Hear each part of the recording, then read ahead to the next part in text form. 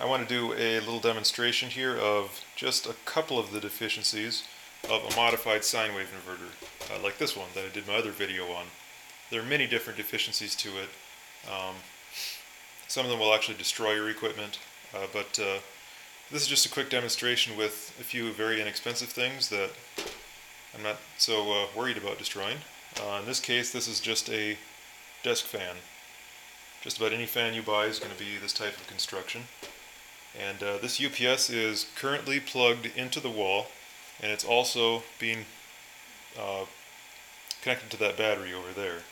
So right now it is on and we're running off of wall power. So this fan is plugged into the UPS. If I turn it on, it'll be running off of a 60 Hz sine wave from the power company.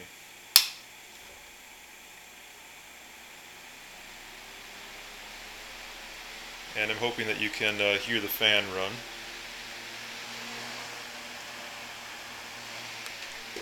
Good amount of air coming out of it. It's all working like you'd expect it to.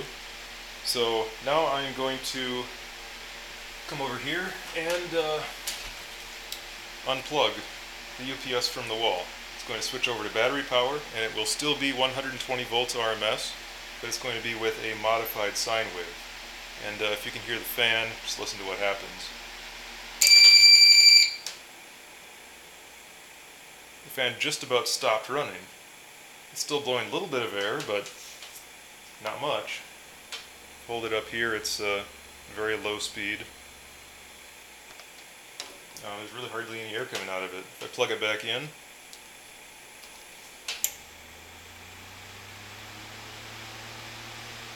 it speeds right back up. So what's going on here is that this is a machine, rotating machine, that needs AC power to run properly. And without a true sine wave, it does not have the torque or efficiency that it's supposed to have to operate properly. This will be the case for any motor, doesn't matter what motor you're talking about. I wanted to do another quick demonstration with a different fan. This is once again an ordinary fan. The inverter's plugged into the wall, connected to the battery, fan's plugged into it. So I'll turn the fan on. Just turn it on low. And the fan operates just like you'd expect it to. Blows a good amount of air, it's nice and quiet. And if I unplug it from the wall now, let it run off of the battery, modified sine wave, the fan slows down, and also it makes this horrible buzzing noise that you can probably hear on camera if I shut up for a moment. And that's not the inverter, that's the fan making that noise. And what's going on is the fan motor in here is unhappy, basically. It wants a sine wave, it's not getting it, and it's taking all of those high frequency harmonics that come from the modified sine wave, and it's converting those into heat instead of into rotational power. So the motor in this fan is, if I let it run like this for a long time, it may actually overheat. And I'm also not getting the airflow that I want out of the fan. And this is the same sort of issue that you'll have with any motor on a modified sine wave. You should never run motors off of them for this reason. They'll run hot, they won't have the power that they should have, they may overheat. So that's a definite deficiency of the modified sine wave. I could go through many other examples of deficiencies of them, but to be frank about it, I don't want to ruin any of my stuff, so I'm going to stop here.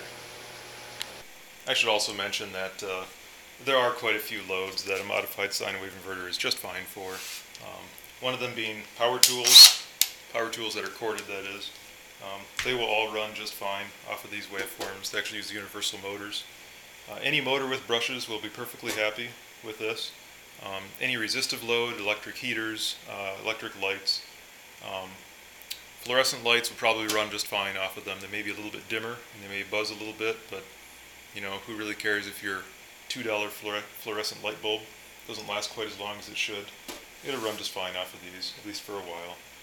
And there's many other loads too that these are appropriate for, but for certain loads like sensitive electronics, things that have transformers in them that may overheat, and any sort of motor that's not brushed, you really want to stay away from this. And so let's take a look at the waveform differences.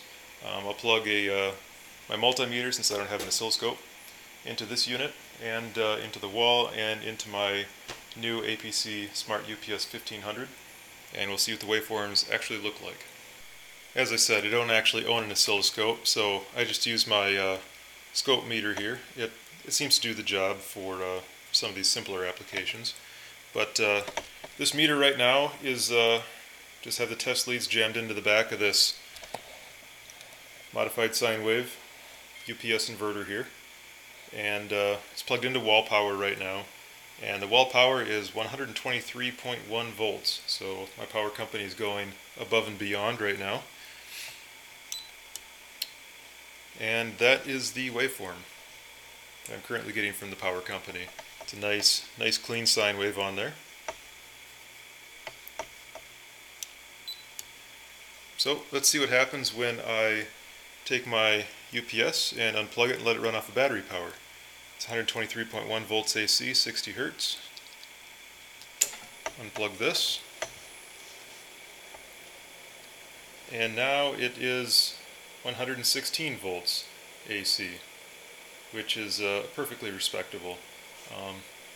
You'll notice that the hertz on this meter is going all over the place, and that's because the waveform is so bad that the meter doesn't really know what frequency it is. So if I switch to the oscilloscope output, you can see that that is the nasty waveform that this thing is. Move it a little closer here. And that's just not very nice. But that is what a modified sine wave inverter looks like, right there. So now we'll do the same thing with my other UPS and compare waveforms to see how much better my better quality unit is than this one. I have my multimeter here plugged into the back of it. I have a load over here. It's an electric heater. On low it's 600 watts, on medium it's 900, on high it's 1500 approximately. And over here I have my battery bank. They are two marine deep cycle batteries. They're not true deep cycle batteries. They're kind of a hybrid between starting and deep cycle. If you look at the ratings on top here, you can see the part number. They're rated for cranking amps and such, reserve capacity. I want to be able to get a fair amount of current out of these with a minimal voltage drop, so I don't want to go with the true deep cycle battery, otherwise I'd have batteries that weigh way too much for me to lug around. But these work well for this application. Have a couple of fuses here, two 60 amp fuses, just in case something goes wrong. I don't want batteries to explode inside my house, that wouldn't be good. And have this battery cable. It's the same kind of stuff that I had used on my other video. I was able to salvage the end from the battery bank and put it on here instead, so this should be really solid cable for that purpose. But I'm going to put this camera back on the tripod.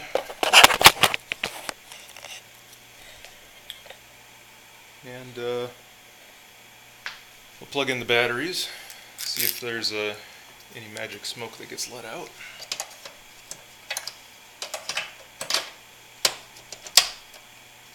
So far so good. Now I'll plug the unit in.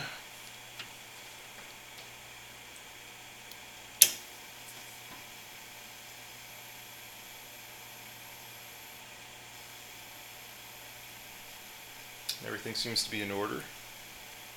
This really is the first time I've plugged it in, so I'm a little bit apprehensive.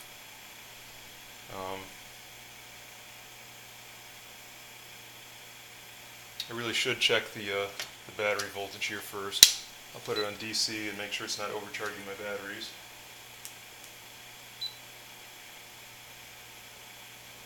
.8 volts, that's just about perfect. Plug these back in where they were. Alright, AC voltage. Okay, so I'll turn it on. Hopefully it turns on.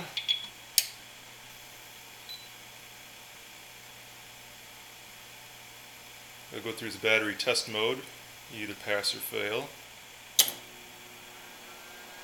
running off of battery power. Everything seems to be good. The test was complete, and it says everything's okay. So there it is, running off of wall power. There's our waveform.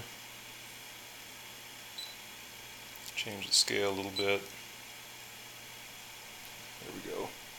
So there is our AC waveform. Looks pretty good because it's on wall power. And we'll unplug this and see what the output waveform looks like on battery power. Right now it's 122.3 volts, 60 hertz. Plug it. Annoying beeper. We'll have to get used to that. Now it's 120.7 volts, 60 hertz, and you can see that it's almost a perfect sine wave yet, which is exactly what I want to see.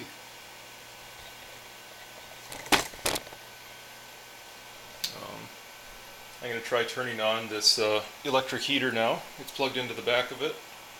I'm running off of battery power. I'll just turn it on the fan setting first, see if anything changes.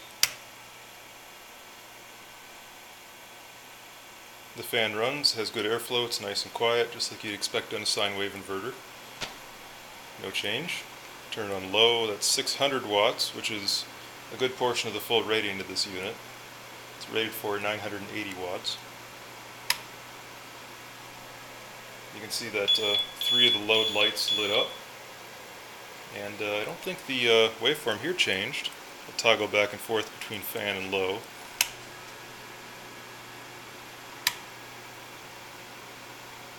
Looks about the same, still at 120 volts.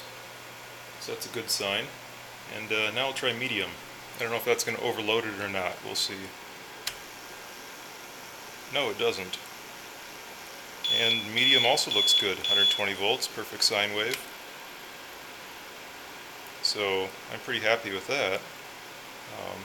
Now let's try high. This particular unit will run for a couple of seconds overloaded before it shuts down. So I'm going to give that a try. I'm not going to leave it on very long because it'll shut off on me.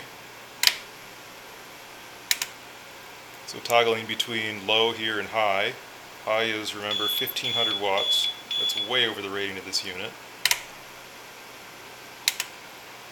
And we stay pretty much at 120 volts in a perfect sine wave. So I should be able to get a pretty clean sine wave out of this at 1500 watts, like I was planning. And really the question here becomes a matter of heat.